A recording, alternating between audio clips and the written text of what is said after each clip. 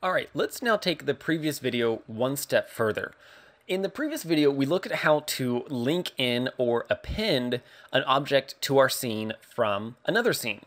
But one of the severe limitations of what we just did is that when we brought in the car, the sports car, it was all different objects. You know, we had the door panels, we had the windshield, we had the mirror, we had all these different objects that, while great in the original scene because we want to be able to work on them individually, if we wanted to bring that car in and just animate it or just move it around or just use it as a single object, it's really a pain in the ass.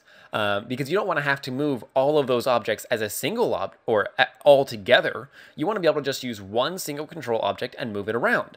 And you want that single control object to still be referencing the original data in the other file so that it's very easy to update and propagate in your scene.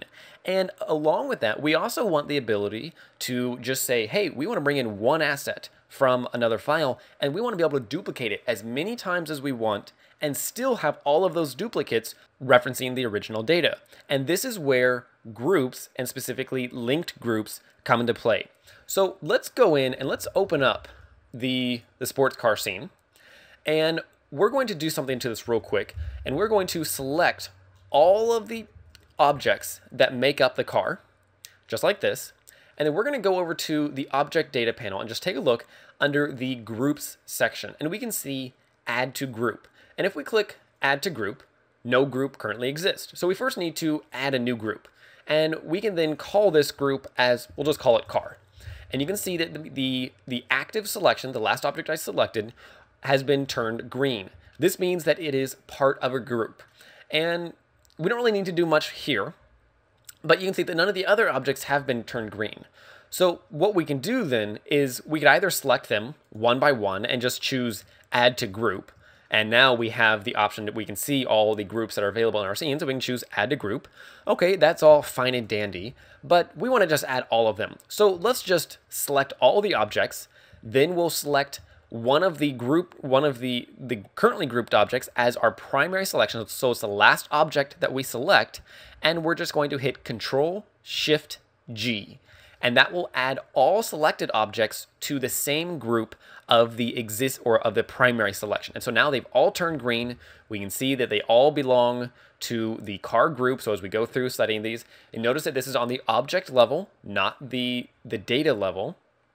And this also allows other various things. So like if we now hit Shift G, we can select grouped by objects that are in the same group. So we've got other different things that we can do with groups. So it's also handy for just modifying things within your existing scene. So you can see we've got our group controls from the object menu and group, and these here. So these are very handy, but the real power of groups is when linking these in. So let me now save this file. Now that all of these are added to the group, we're going to save our file.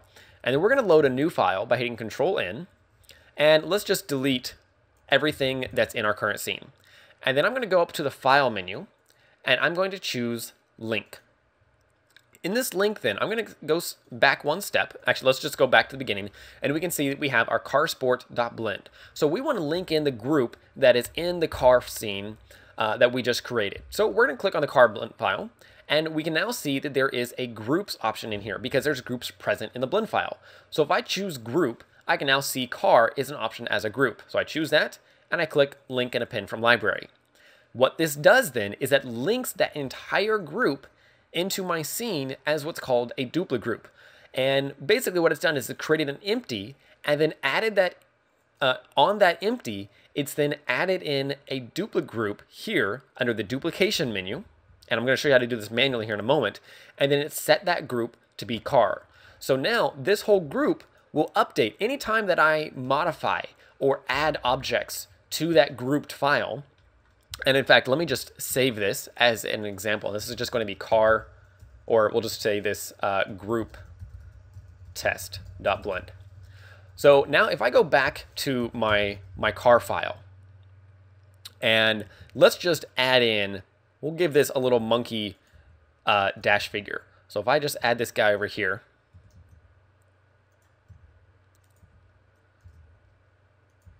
make it a Blender branded car.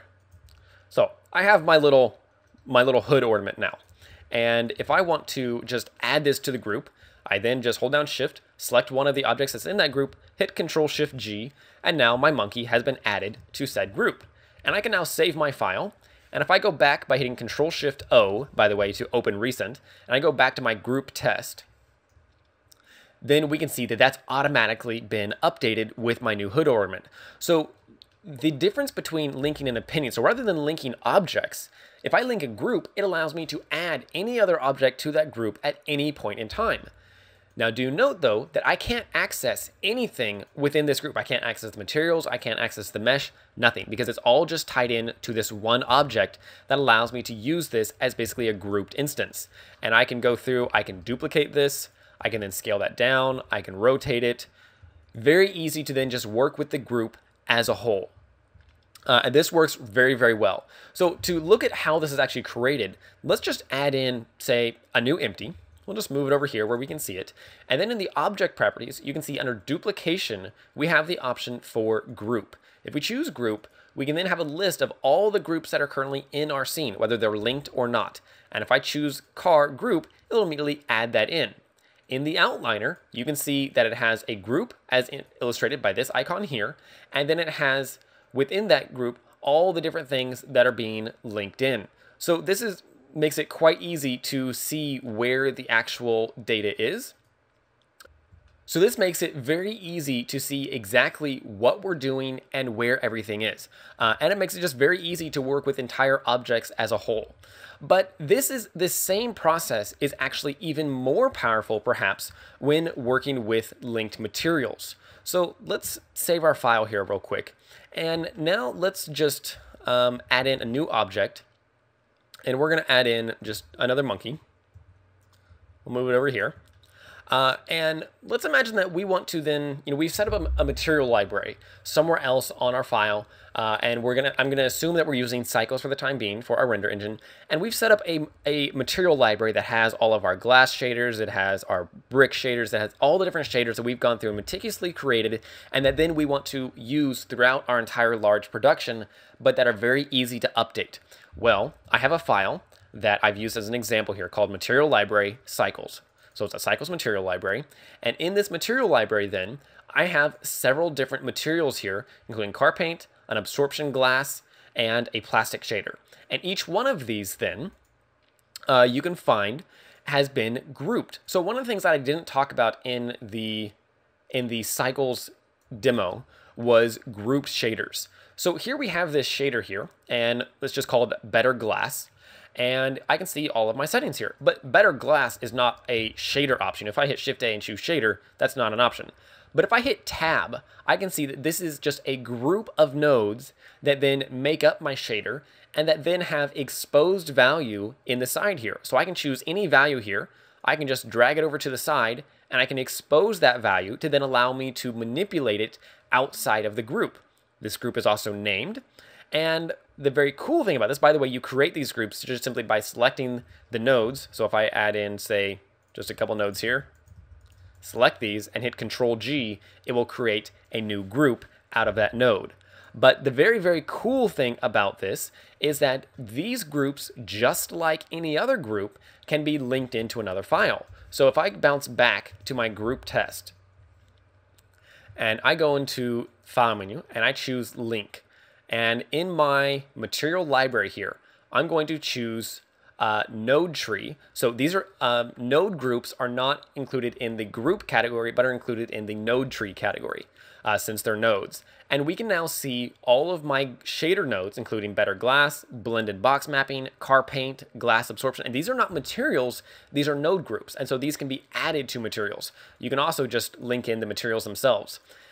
And you'll see that in the node trees, these also include the compositing nodes. And we're going to look at compositing just a little bit later for the node-based compositor in Blender. But let's just focus on, say, the car paint. So if I choose car paint, I can now link that in, and nothing's changed. But if I now go over here, and in the monkey, I add in a new material. And for the surface, rather than choosing diffuse, I can now see that I have a group option for car paint. And then that exposes all my settings for that car paint shader. And if I go over to the node editor, we can see that we have car paint here. But the really cool thing about these grouped nodes is, number one, you can see that it's linked, and I can't go in and edit that group unless I localize it. So if I hit tab to edit the group, it'll ask me whether I want to localize it, but I don't, because when we expose the settings in linked nodes or linked group nodes, these settings are changeable without affecting the original data. So if I go through and I just say set the green color, and maybe let's go ahead and set this rendering, and I might have to set a background in here. So I set this rendering, it's building the BVH, and there it starts, and we'll just increase the background so that we can see it. So I don't have any lights in my scene, it's just merely the environment. I can go now and adjust any one of these settings that I've exposed in my shader without ever actually modifying it. And these settings will be saved without ever affecting the original group. So this makes it very easy to create linkable shaders that are very easy to update. And if I ever wanted to realize that, crap, I need another color for my shader, or I need, another setting, another variable, I can go back to my original material library, add that material or that setting to the group, expose the setting in the left side, and then just like that, that setting will be propagated across to all other scenes that is linking in this node group data. So node groups and regular groups are very, very powerful in Blender for managing your assets. Now, I do want to show you just one last thing with groups, and this is just with object groups, and it's a very easy way to edit these original ones. So when you're working on a large scene, like a large production environment or something, there's a very good possibility that you'll have hundreds of linked groups. And going through and having to just quickly, if you find, crap, I need to modify the tires on this car, or, I want to delete my little hood ornament here because that's just silly. I don't want to have to search through lots and lots of things or lots and lots of files just to quickly find the correct file. I merely want to say, select this, and I want to click edit. And that's it. Well, there's a really wonderful add-on that was written by Jason Van Gumster, and it's included in Blender under the testing category, I do believe. Yes, and you just search for edit, and it's edit linked library. We toggle this down, we can see it, and we're just going to enable it, close this, and now we can see in the toolbar here, we have edit linked library. So since this is a linked group, it's considered or a linked library of sorts, we can just select it, choose edit linked library. It will then save my existing file, find the original file, open that up, allow me to edit it. So we'll just delete the hood ornament. And then in the toolbar, we see return to original file. And in this case, you can see it was grayed out because I didn't have any part of the group selected. So I select part of the group and I say return to original file. And just like that, my link has been updated. I've never had to save a file because it does autosave. Very, very easy to work with large numbers of linked groups within an original file and edit them very quickly.